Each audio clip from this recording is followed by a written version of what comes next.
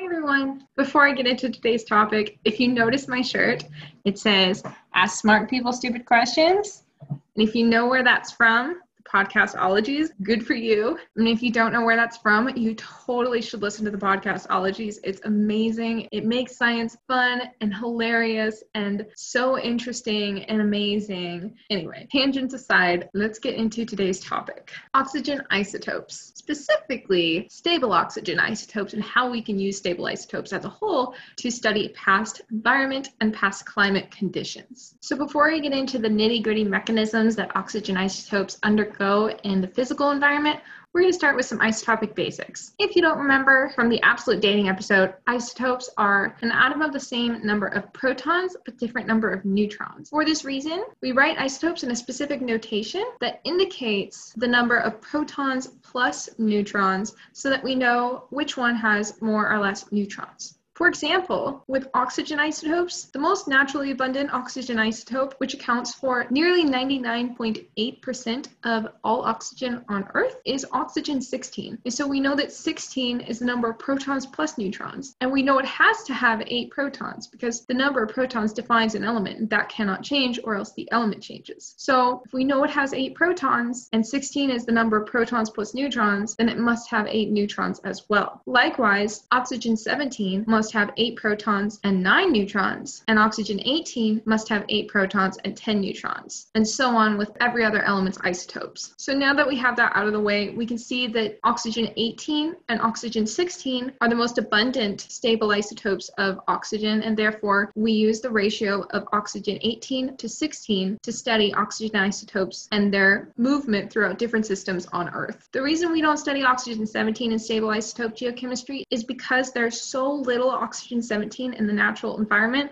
that it's just really hard to detect, and it's just way easier to measure 18 to 16 ratios. And in stable isotope geochemistry, you will see throughout this video, as well as the other stable isotope videos I do, that we always take the ratio of heavy to light isotope. Never light over heavy, always heavy over light. And the reason we call it heavy and light isotopes is just because neutrons add a lot of weight to a nucleus, because neutrons, even though they're tiny, for atoms, they're quite significant in terms of changing the mass, especially for light isotopes. Meaning, if you have an isotope of hydrogen and it typically has 1 proton and 1 electron, no neutrons, and then you add a neutron to make it deuterium, which we'll see in the next slide, this doubles its mass. And the physical way it moves around different systems in the environment changes a lot. But if you have something like uranium-238 and then you add or take away a couple neutrons, it's like, all right, that wasn't that bad. So it may not change physically in the same way that something like light isotopes would. And that's why we're going to be focusing on light stable isotopes, because the physical differences in their masses is significant enough to cause them to behave differently in the environment. And we'll see that with oxygen in a few slides. But first, let me just show you with a graphic what these isotopes really do have. So we can see here the isotope hydrogen, 1 proton and 1 electron, is the most abundant hydrogen isotope. And then deuterium has 1 proton and 1 neutron. And the electrons aren't shown here. We're just showing the changes to the nuclei of the atoms. So then when we look at the stable isotopes of oxygen, which is the topic of this video,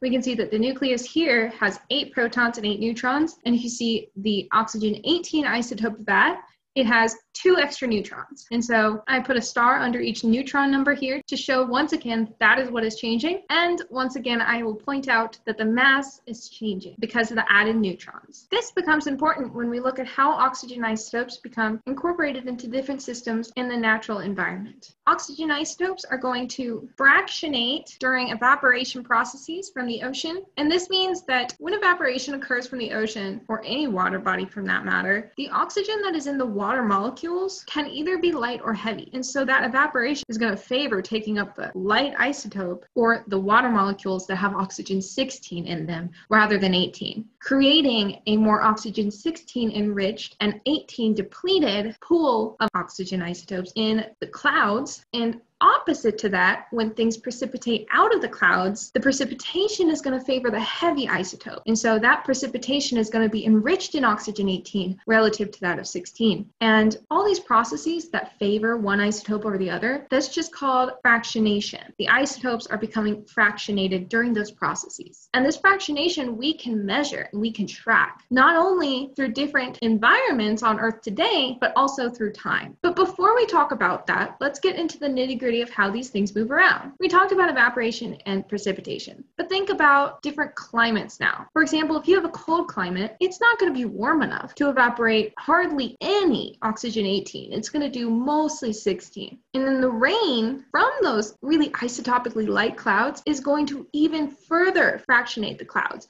meaning that it's going to even further deplete it in 18. And it's going to make it lighter and lighter. And as those clouds migrate to the poles, the ice sheets and glaciers are going to become super light in oxygen isotopes, and the water in the oceans are going to become super heavy or enriched in oxygen 18 during these cold climatic periods. However, if you have a warm climate, it will be warm enough to evaporate out more oxygen 18 from the oceans, and then the clouds will be heavier in their isotopic composition, and the ocean will have a lighter oxygen isotopic value than when it's under a cold climate. So just a reiteration of basically the same thing, we just stated a bunch of processes that result in two main rules. The atmospheric rule, where if the temperature is higher, then the ratio from oxygen 18 to oxygen 16 is also going to be higher, which we write as delta O18. That's what this symbol is in front of the 18O. That is just the ratio of heavy to light isotope. That is also going to be higher or heavier, as we were saying, in the hot climates. And if you remember, that's because more 18 is able to evaporate out of the ocean and become incorporated into the atmosphere in warmer climates. Whereas the opposite is true in cold climates. Less 18 is going to be able to evaporate and it's going to stay back in the ocean, and the atmosphere is going to have a lighter isotopic signature. Whereas the oxygen rule is just the opposite. And that is because this is all about interplay between the ocean and atmosphere. Whatever goes into the atmosphere going out of the ocean, whatever comes back into the ocean is going out of the atmosphere. And this is how oxygen isotopes move around. And it all has to do with the fact the mass is different when there are more or less neutrons in the nucleus. One more thing that is really cool we can do with oxygen isotopes rather than just understand temperature is elevation. The reason that we can also use oxygen stable isotopes as an elevation proxy is because the fractionation processes that determine the oxygen isotope ratios in different environments is also governed by increasing altitude and distance from the water source. And that's because after evaporation occurs from the ocean, those clouds migrate in the weather patterns and predictable directions that we already know. And then as these clouds move further from the water source and higher in altitude, they're going to precipitate out all of their heavy isotopes. By the time they get over that mountain chain or whatever they're migrating up, they're going to be so depleted in oxygen 18 that the signatures up at that altitude are going to be super light, meaning way more oxygen 16 than 18. So those temperature and elevation fluctuations between oxygen ratios are great.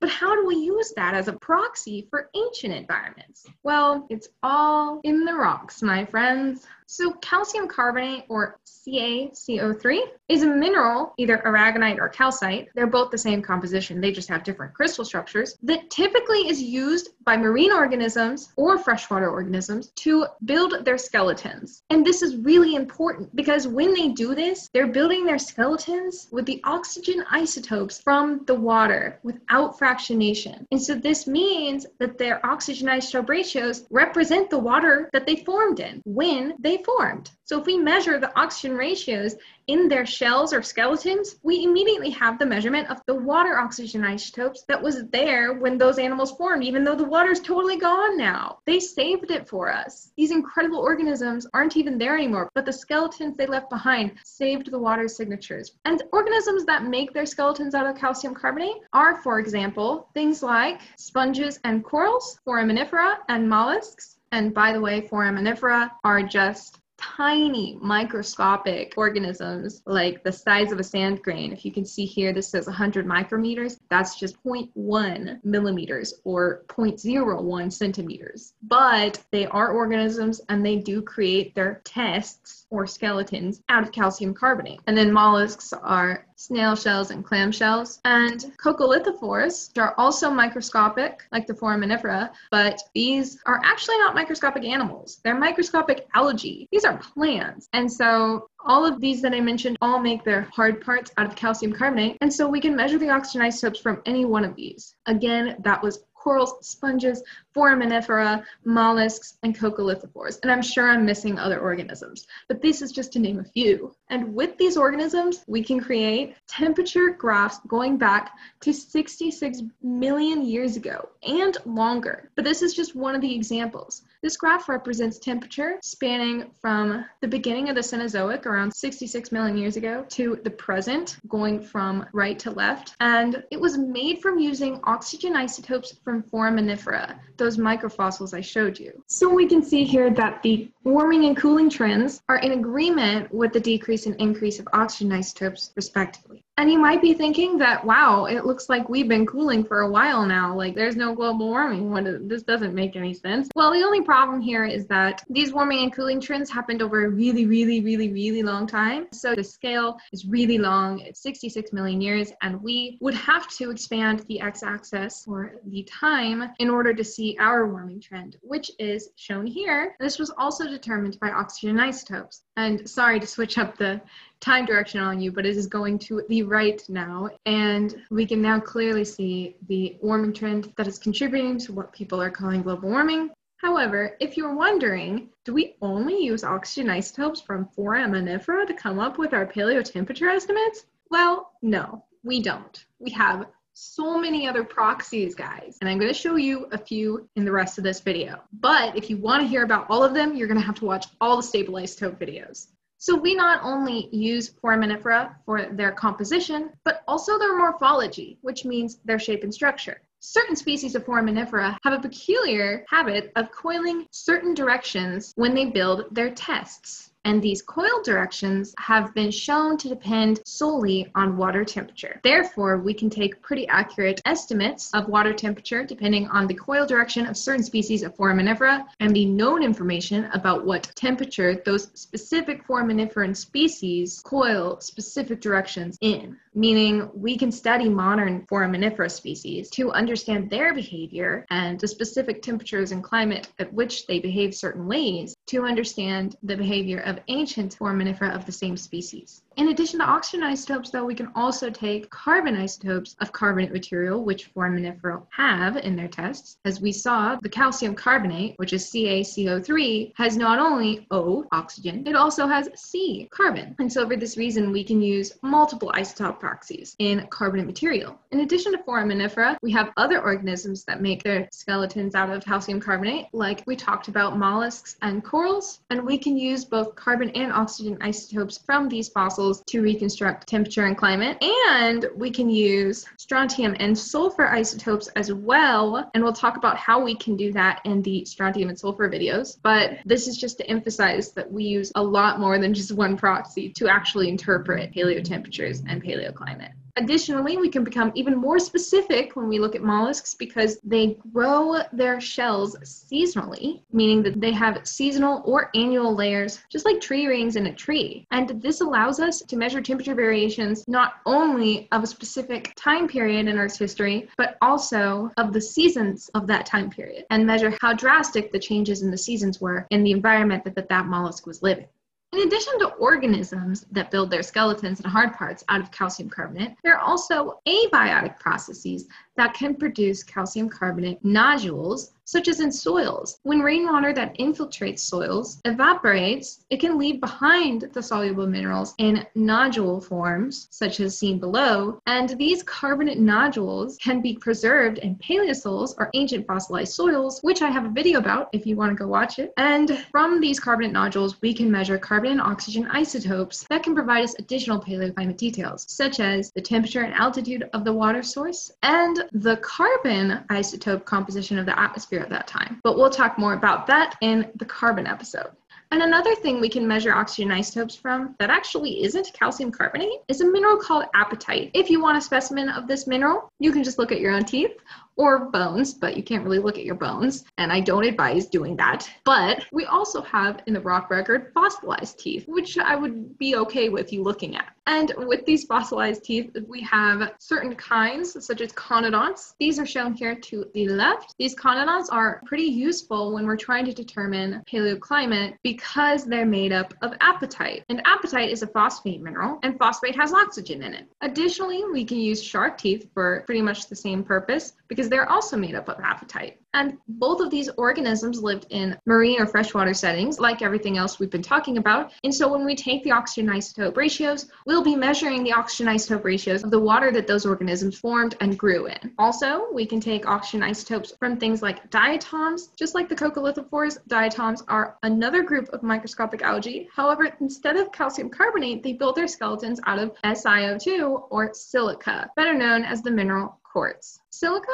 has oxygen in it, and therefore we can take oxygen isotopes from diatoms as well. Now, we've been talking about organisms and nodules of certain minerals that have formed in water that have taken oxygen isotopes from the water, but we haven't talked about the water itself. The water itself can actually be pretty well preserved in ice cores. Ice, in its solid form, is a mineral. And through taking these cores, we can measure the oxygen isotopes straight from the frozen water molecules and understand the ratios from the water that formed that ice. And we can measure past timing because, like sediment, ice forms in layers because it's just snow literally raining down, just like sediment is. On the very left, there's a sediment core that shows varves, which are just layers of fine sediment that shows seasonal or annual variation. And so like this, we can look at the layers in ice cores that also show seasonal variation, and we can use the isotope ratios within each layer to understand the climate during that time. And we'll talk about hydrogen in a different isotope video because we can also use deuterium to hydrogen ratios.